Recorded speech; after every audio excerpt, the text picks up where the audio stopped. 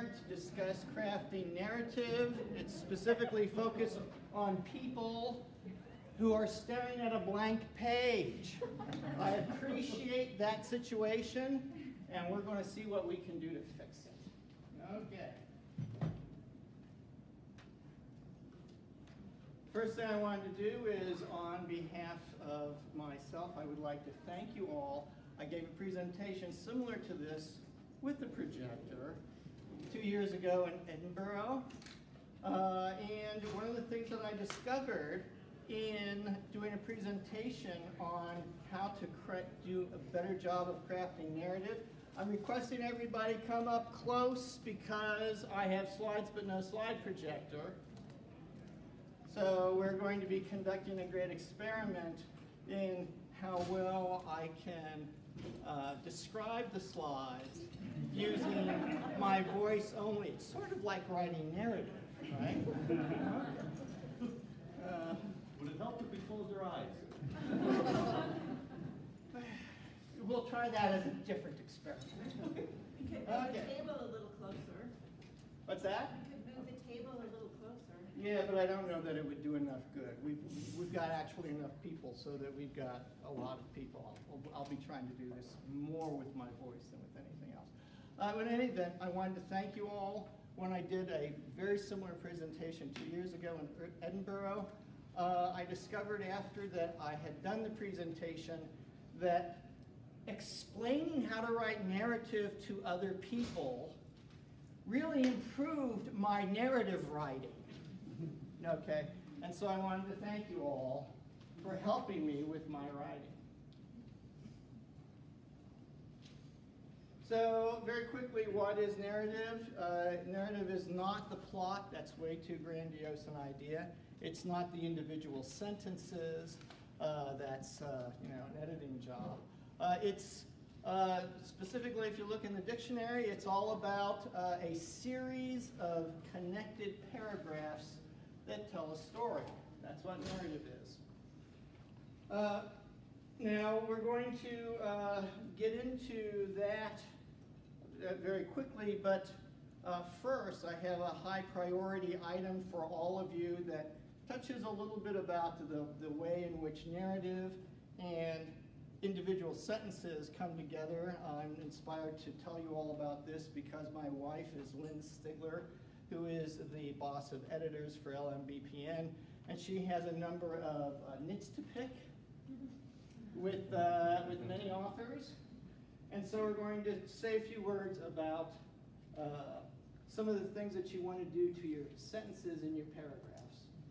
And the first thing we're going to do is we're going to talk about the fact that you want, and this is for narrative, for the sake of your narrative, you want to make all of your sentences faster and tighter, okay? One of the, in particular, problems that Lynn sees frequently is a thing she has called robo-narrative, wherein the writer starts describing the individual motions, the physical motions of the physical body of the main character, and it's sort of like watching Michael Jackson do a robot, go do a robot dance. You'll have to get the slides to look at this, but there are a couple of very helpful examples in the slides of things like, he told Lenore to hold by raising his arm vertically to head height with his fist clenched. Okay, Lynn edited that down to, he signaled with a raised fist, Lenore froze. Okay, tighter and faster. Tighter and faster. That way you can keep your reader engaged, and that's particularly important in the modern age where many of your books are going to wind up in audio format. Now, I'm an old TradPub guy. Back in the old days, almost nobody's books were made into audio. But today, lots of books, probably many of yours, will be made into audio. And so you need to be thinking about how well your reader is going to understand the story when he's driving 70 miles an hour down the expressway and a truck goes zooming by. okay? You need to keep your description of the physical actions succinct so that he can understand what's going on under those somewhat less than ideal circumstances.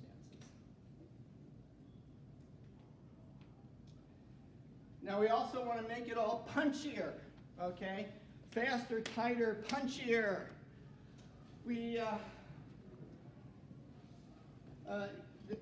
An important part of the narrative is the creation and the release of tension.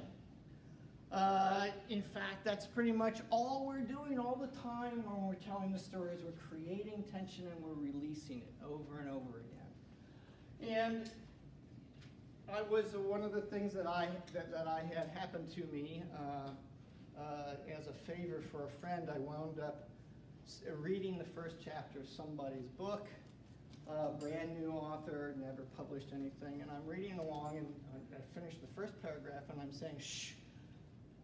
The good news is the guy writes good, clean sentences, okay?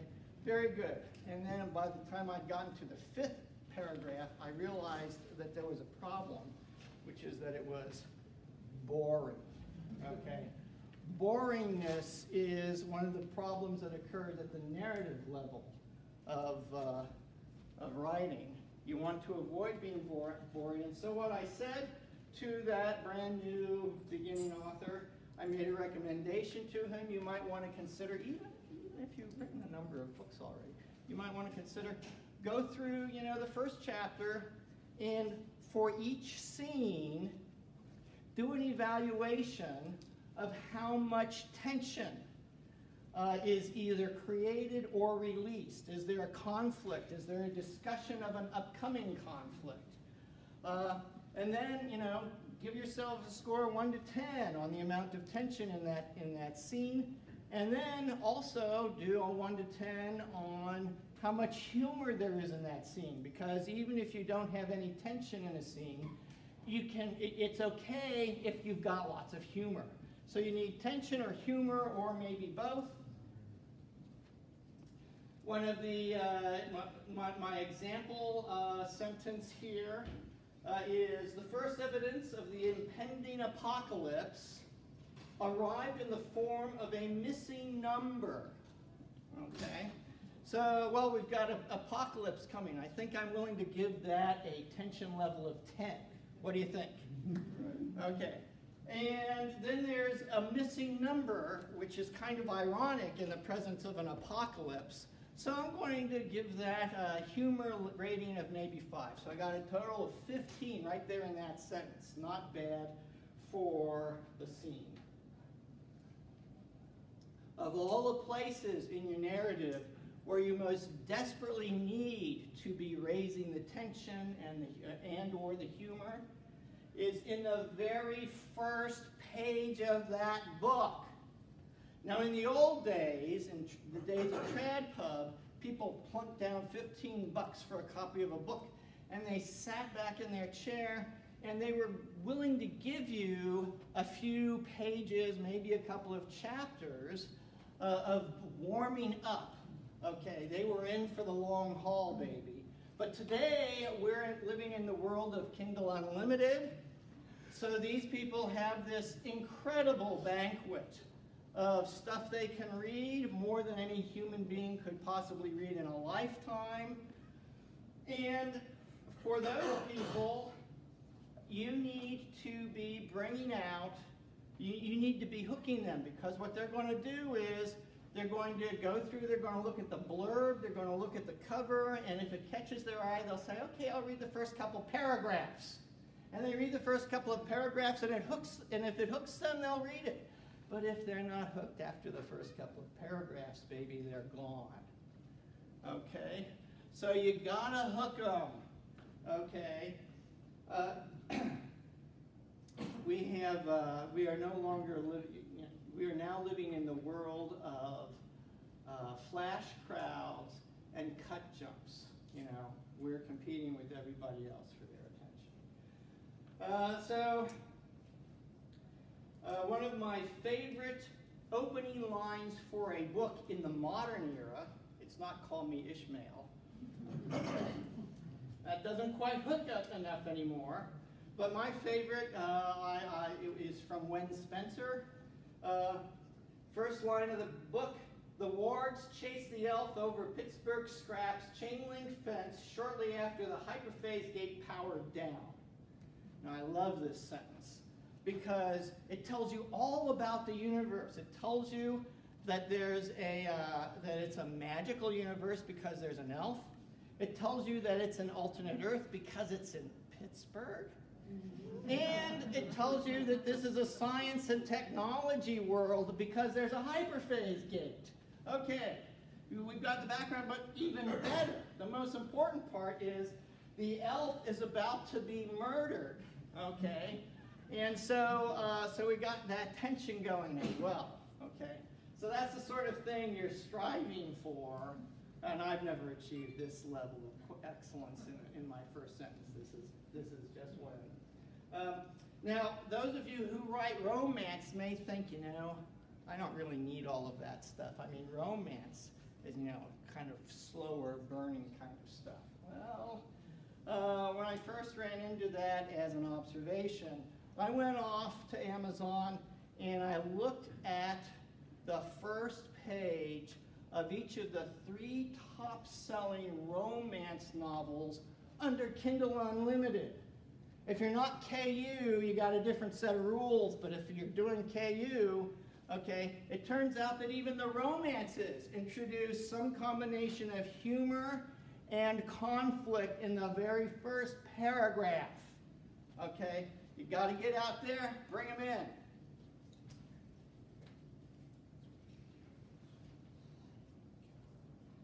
And for every possible scene that you can pull this off, you want to end the scene with a punchline. I'm just showing you the laser here in the picture. You want to end that scene with a punchline that will lure the reader into going on to the next scene, right? So we talked about the apocalypse a little bit earlier from the same book. There's another line. This is the end of a scene. Where is she? What could possibly be more important than preventing the apocalypse? There's something more important than preventing the apocalypse? Maybe I'd better go on to the next scene and find out what that is. Okay. Now we're going to talk about integrating the narrative with the background of the scene and of the characters to both accelerate the rate at which you can write and increase the number of words that you're delivering for your KU sales in a way that's useful and enriching for the reader rather than the robo-narrative that I talked about earlier. So the most famous piece of writing about narrative in history is a letter that Chekhov wrote for his brother. And this letter was just full of pithy words of wisdom for the author. And one of the most famous of them is the basic idea, show, don't tell.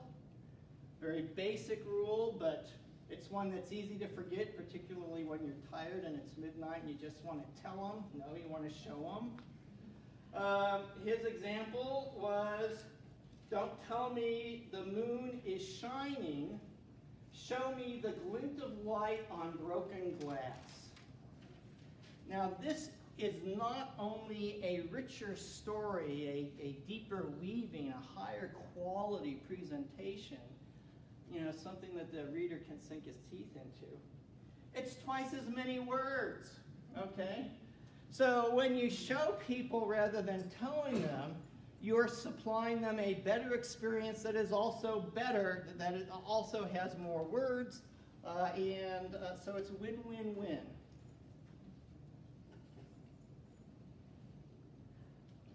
This applies even more intensely with the description of your characters. When you do not want to describe your character, you want to show the character's personality through the things that they do. You want to hop on that real fast. In the opening, when you're first introducing the character, but you want to show, not tell. The example I have is of a character who is trying to solve a medical emergency on a boat.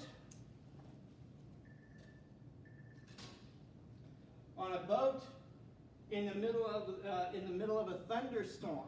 Okay, and this is kind of a crisis. It allows you to have a lot of revealing of the character's personality.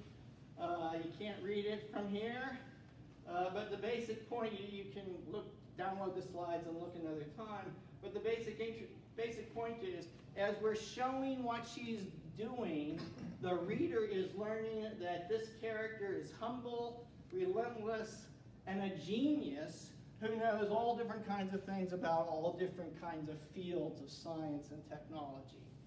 And now I could have explained that in just a couple of sentences. Well, she's this relentless, humble genius.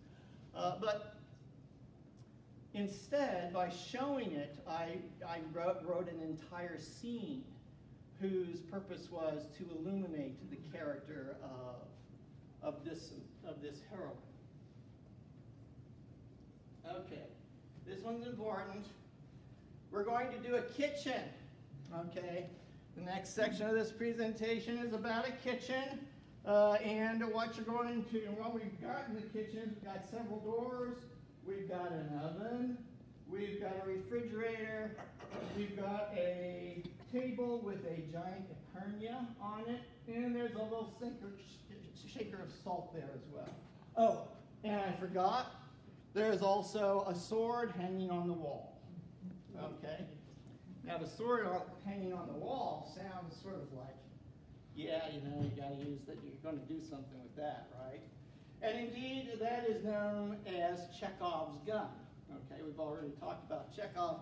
Chekhov, one of his comments for his brother was, if you put a gun on the wall, you have to use it. Okay? So lots of people, this is known as Chekhov's gun, and lots of people think that that's a good way of writing. We're going to play a little game with the concept of Chekhov's gun here in just a moment. But what we're going to do is, since we have successfully fleshed out the scene, the background, where this next event is going to happen, and we have already fleshed out the characters so that we know how these characters react. Basically, one of the reasons for showing all about the characters is that if you do a good enough job early in explaining the characters, not just for the reader, but for yourself, you get to the point where you know what they will say in response to things that other people do. You know what they will do in response to the actions that other people take. You just know it all. The words can just flow off your fingers. I have discovered for myself that I can write about 3 times as fast when I really have that character loaded into my head. Okay, 3 times as fast because you know what that character is going to do in any given situation. So, focus on knowing the character. But anyway, now we know the kitchen. And we're going to go through a series of different characters who have very different personalities. And we're going to put each one of them into that room. And we're going to have all of them being chased into the room by a killer. Okay? And we're going to see how each one of these very different people reacts. The first one we're going to do is Jason Bourne. We all know who Jason Bourne is, right? Okay. We know how he reacts to things. Our second one is Bethany Ann. Some of you, hopefully a fair number of you know who Bethany Ann is. She's a kick-ass vampire. But anyway, we're going to go through and look at each one of them upon entering this room. Jason Bourne enters the room being chased by a hitman. What does Jason Bourne do? Well, this is Jason Bourne. So what he's going to do is he's going to flip on the burners on the oven. Why is he going to do that? He's going to fill the room with natural gas, and when the hitman comes in, he's going to leap out the window and set the room into a flaming holocaust and roast the hitman, right? That's a Jason Bourne thing to do.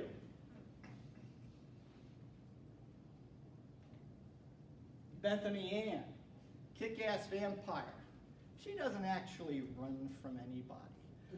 So instead of being chased by the hitman, she strolls into the room, goes to the refrigerator. Remember, we have a refrigerator in here.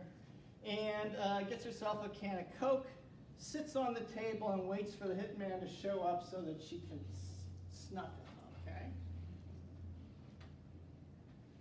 Okay, you don't know these other characters as surely, but Grandma Jenkins, what happens when Grandma Jenkins runs into the room? Well, first of all, she doesn't run into the room, she hobbles.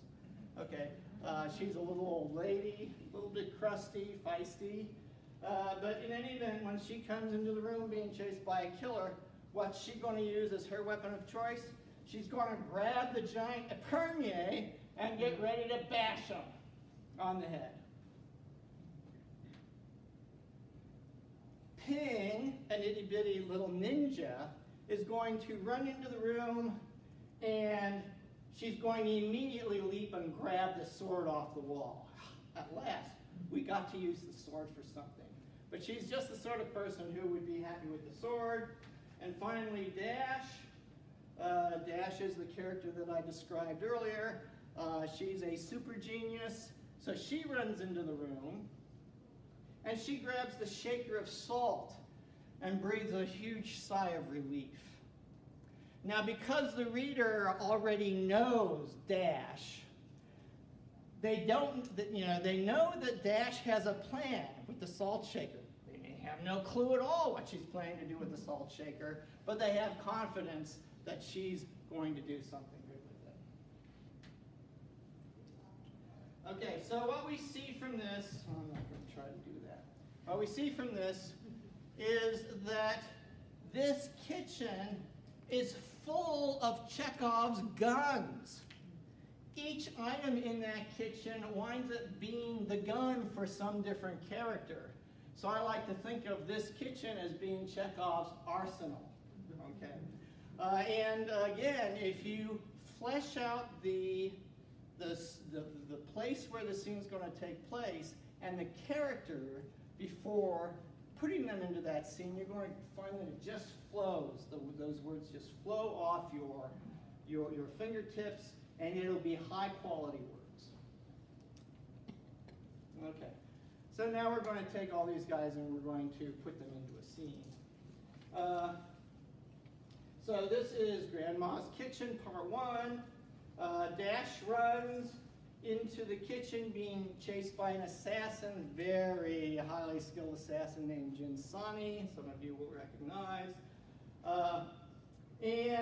Moments after that, Ping, the itty-bitty ninja, comes hurtling in, being chased by an enormous armored werehound. Okay, she grabs the sword off the wall, and she goes and strikes the werehound, but it's not doing much good because it's an armored werehound. Okay, this is not going very well. Grandma Jenkins runs in and grabs up the immense Epernier. She's being chased by a hell fairy. Well, the hell fairy just starts to laugh. Okay, so Dash looks around and says, there's got to be a solution to this, I know. And she tells everybody to switch partners. So Dash grabs the salt and charges at the hell fairy that chased Grandma and throws the salt in the hell fairy's face because, as we all know, salt is highly toxic for hell fairies. And if you didn't know that, well, what are you doing reading this scene after having skipped the first half of the book? Okay. Now, Ping is now faced off against Jinsani, the assassin that was facing Dash. And so Jinsani also has a sword, and so they go at it, and they're pretty evenly matched. Okay, we're doing pretty well so far, but wait. Grandma is facing an armored hellhound. Okay. Or werehound, an armored werehound. So she's in some trouble. Oh no! What's going to happen to Grandma? She turns with her épergne to the hellhound. And then she lowers her épergne and she says, Astro, bad dog. And with a punchline, right? We want to end that with a punchline. And yes, that is a callback to earlier in this presentation. Anytime you get the chance in your narrative to make a callback, do it. It makes your story much richer. Your readers are going to love it. And because you understand your characters so well, you'll find more opportunities for more callbacks. Okay, finally, here's the bonus. Knowing all those characters so well and having finished that scene, the next scene is absolutely obvious, okay? It's probably not a scene that was included in your outline, but it's a scene that screams out to be written and your readers are going to love it. This is a bonus scene with bonus words for your KU Unlimited readers. Basically what happens in the follow-up scene is Dash, since she's a doctor, immediately goes to work trying to save the assassin Jinsani, and she complains to Ping because Ping engaged in overkill. Okay.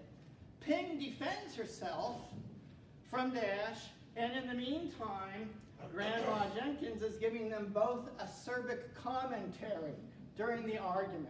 Okay. It's a beautiful scene. When I first did a dry run of this for my wife, she looked at it and she said, you know, this is really great. When are you going to have the rest of the novel? No. And finally, Grandma pulled a large wolf cookie from the épergne and gives it to Astro, the werehound. Okay. So let's talk about what we just talked about. Tighten up those sentences, making long, rambling sentences, robo-narrative sentences. That is, it may get your word count up, but it's not doing your reader any good. It's no good for the reader, and that means at the end of the day, it's no good for you. Stop that. Instead, show, don't tell, because that will give you many more words that are much higher quality. Make sure, do some evaluation, make sure that each of your scenes raises tension, lowers tension, or delivers laughs. Okay, humor. Use the narrative to show the character. And once you've used the narrative to show the character, let the character drive the narrative, right? They should be as one. And once you've got the characters driving the narrative, now you're going to find that periodically there are scenes, beautiful scenes, just waiting to be written that you had not known were there for you. The bonus scenes. Okay. And last but not least, teach narrative to somebody else. I promise you that you will learn how to do narrative better through the act of teaching.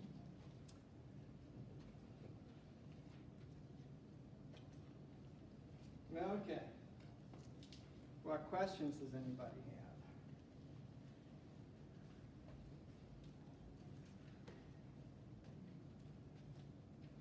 Yes? How can an author really do a good job evaluating and grading your own work, 1 to 10? Well, how much time do you leave to get a perspective on it? Well, so I mean, one of the things you want to do is you want to find some Beta reader? some beta readers. Make sure that you get some curmudgeonly beta readers. Okay, you know, I mean, your best friends are not going to help you make the story better. I myself, you know, by the time I get to the halfway to the about a third of the way through a novel, I find myself wondering, is this the worst thing I've ever written? I don't know, I can't tell. And so the first thing I do, I do this graduated process. I'll send it to first I send it to one of my oldest friends, and he always loves all of my books, and so that feels really good.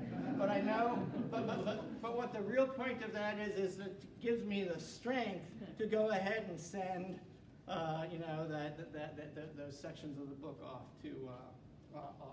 to my more curmudgeonly readers. Gives me the strength to survive their criticism. So, as far as this business of evaluating the tension in each one of the scenes in like your first chapter, I mean, that's just something you ought to do really quickly, you know. I mean, is there a conflict? Is there a discussion of conflict in the scene? Did you at least smile at some point because there's some witty thing said in the scene? If you don't have any of those things, you got to do something with that scene. Okay. Yes? So what, if you're doing a scale from 1 to 10, what level of conflict at minimum would you want to at least be looking for? Or is there a level? Yeah, you know, I can't answer that one. I will tell you that the romance people, even though they need to have conflict in that first page, you know, the kind of conflict they're going to have is much more conflict of personalities, much less running or killing the elf. So you have to be. I'm reluctant to try to define that any more carefully. But No, that does help. yeah. So I love that you brought up Chekhov. I'm Yeah. reading George Saunders right now, Swim in the Pond in the Rain, Right. which is amazing. I wondered if you had any favorites, anything that you could recommend we read. Just saying, you know, I think this person does a wonderful job of crafting narrative. I love this book. If you want to see a good example of it, go check this out. I'm a science fiction guy. Uh-huh. So,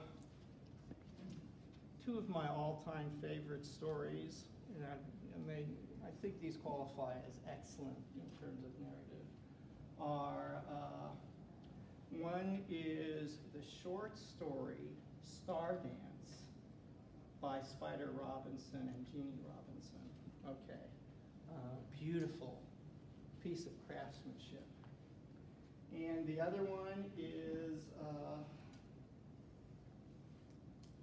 man, I'm dropping it. It's by Werner Vinge. It's again a short story. You know, I mean, when you're writing a short story, you can make that short story into a jewel, right?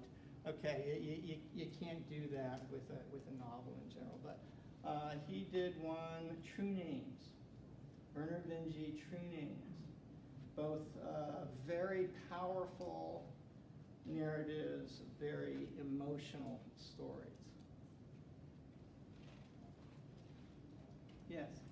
You see a need to begin the story with a lot of tension and a lot of build-up, something to grab the reader. But Yeah. how do you do that without making it seem to the reader that you're just throwing something out there that doesn't necessarily feel connected to the rest of the story? Well, if your story doesn't have any tension and stuff, you've got a different problem, okay? I mean, so it ought to be something that has something to do with the story. Now, you know, this one example I gave you sort of violates what I just said and sort of plays a little bit to answering your question, which is I